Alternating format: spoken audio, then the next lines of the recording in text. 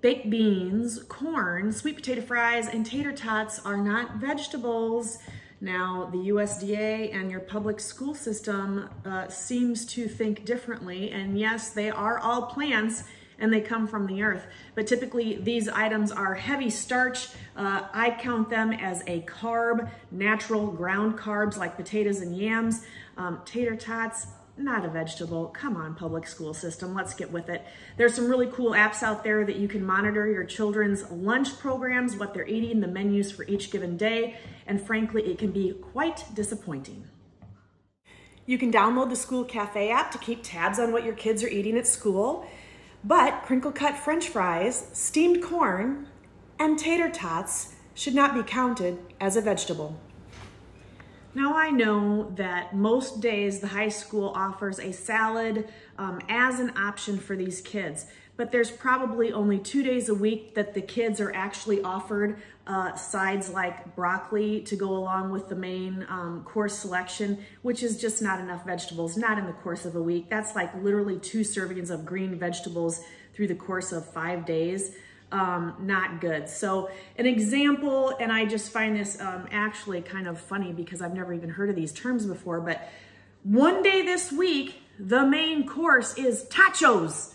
Tachos, folks, are tater tots covered in ground beef and nacho cheese sauce. Now, the side that is available to the high schoolers on this same day for their vegetable is another side of tater tots. So let's just double it up on the tater tots. Now, mind you, you can look at the ingredients on the apps that I will share with you, but the ground beef has a lot of added ingredients to them. It's not 100% real ground beef. There's a lot of soy powder, etc. added to it.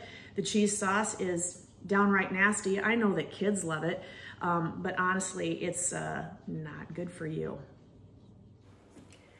These are the ingredients in the beef nacho meat that our kids are served at school. Now, let's just say your child is responsible and they actually like fruits and vegetables, and so they're trying to add some goodness into their school lunch. Well, the fruit options are a fresh apple. Great. What a great choice.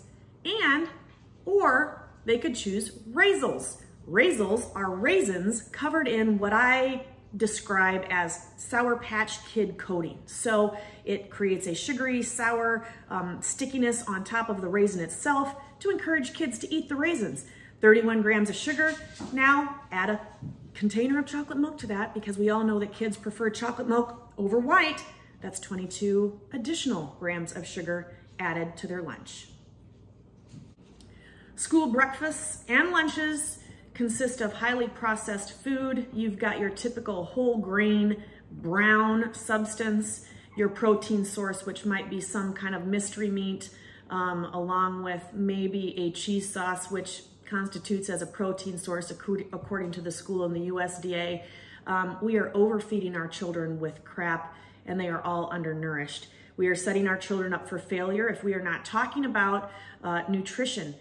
Obesity rates are extremely high, especially in children and young adults, and obviously there's a huge problem with the guidance that we give our children as far as what they eat on a daily basis. So I encourage everybody to do some research, read, please promote fruits and vegetables, natural fruits and vegetables, raw fruits and vegetables.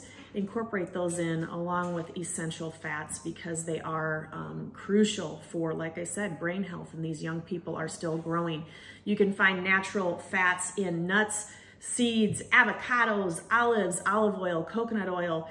Just don't overdo it, but natural fats are super important, and the USDA and our school systems promote low-fat lunches and breakfasts. Fat is sometimes good. Let me leave you with this final thought.